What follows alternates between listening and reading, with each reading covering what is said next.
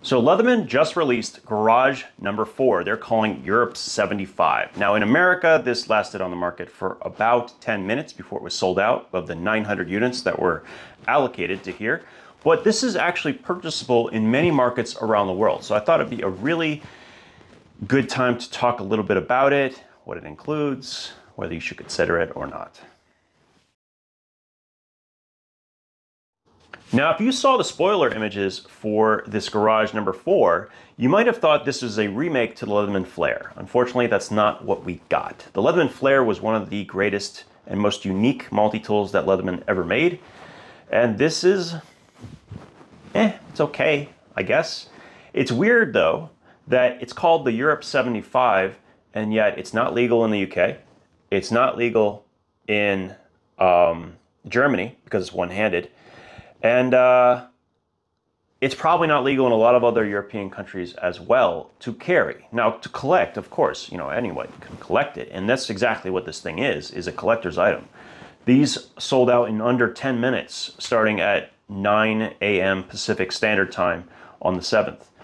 And that's not surprising. There's already 20 plus listings on eBay, putting these way above the $125 MSRP. Collector's items, and there are quite a few collectors of Leatherman tools, and probably not nearly enough of these to go around. So this is going to happen. Unfortunately, I think it once again eats into the credibility of Leatherman and probably ticks off a lot of collectors who always buy a new tool as they come out. Not exactly the people you want to, make annoyed. I think they should start doing the Garage like, say, what is it? I think it's Buck that does it, where they have a model that is available for that calendar year, and then after that calendar year, it's no longer available. So you could buy as many as you want, but after that year, it's gone. I think that as a limited release makes so much more sense. And you could even list it at these prices. They can make these wonderful profit margins. All the collectors can get them if they want them, and you're good to go. That's what I probably would have done. If I was Leatherman, first of all, you'd make a lot more money. You'd have better credibility with the collectors.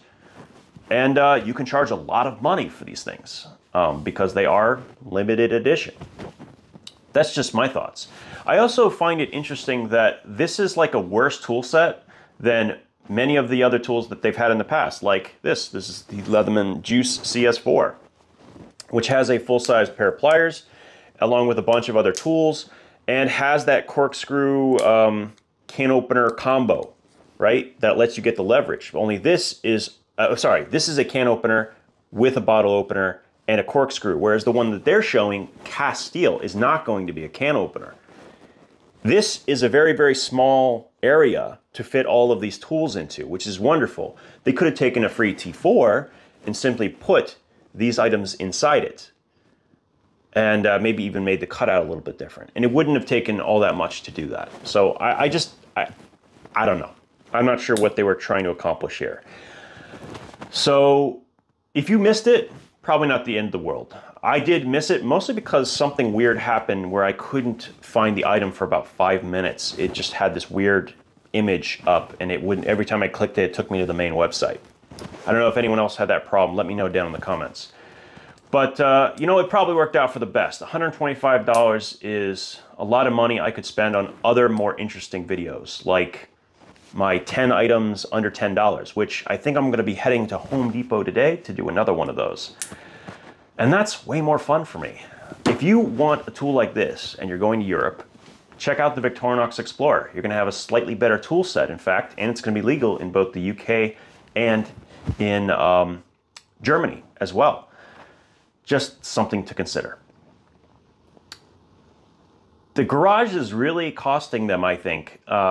It just could be done in such a cooler way. Like, what if instead of only 900 units, what if they made it so that it was only available for, say, 6 months or even 3 months, and you can buy as many as you wanted for that period of time, like a pre-order, right?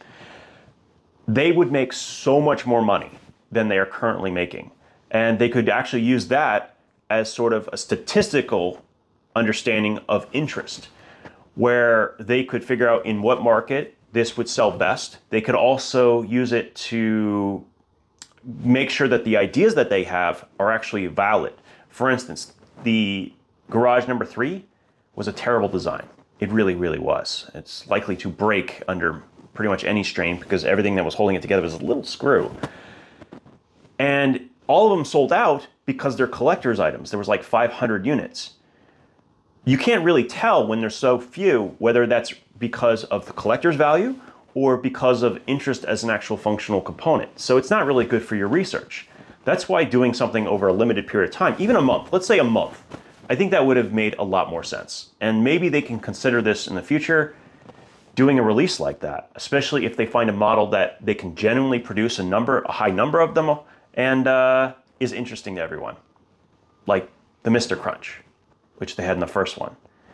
I think they could probably produce that, and maybe I didn't give it enough credit. Now looking at 2, 3, and 4, it was so much better than the last 3 that yeah, that would be a good choice to release for a limited period of time, for instance.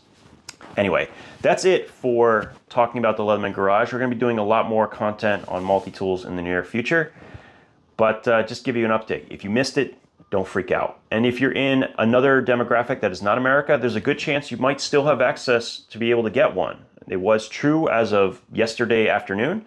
Some places like Canada and some places in Europe, they still had some of their allocations available to them. So you can check if you're still interested. Anyway, that's it for today. We'll talk again soon.